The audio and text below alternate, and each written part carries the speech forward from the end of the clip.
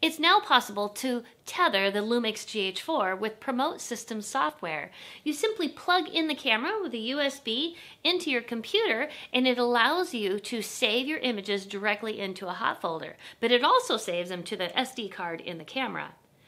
It's super easy to use. You just turn on the camera, and then when the menu pops up, you choose Remote Control. Then you launch the application on your computer and choose the folder where you want the images to be saved. So how can you use that? Well, a lot of people use Lightroom to point to that hot folder, and the images will import right into Lightroom. That just saves them a big step in their workflow. We're experimenting with new software called Mylio, which allows you to synchronize across devices from a folder.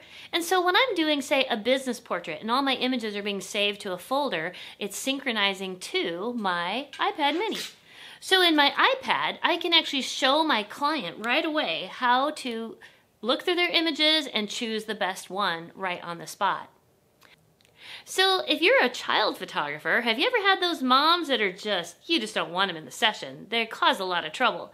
You can actually hand them the iPad and have them go out in the lobby, and they feel like they're still part of the session because the images are popping up right in their hand on the iPad. But you can continue to finish the session without that distraction of mom. If you're a volume photographer, Promote software works great with a PC as well, because a lot of the software you use is only available for PC.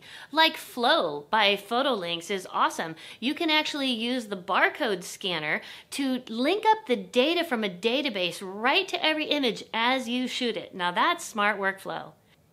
So thanks PromoteSystems for making software to tether the GH4. It just opens doors for some really smart workflow solutions.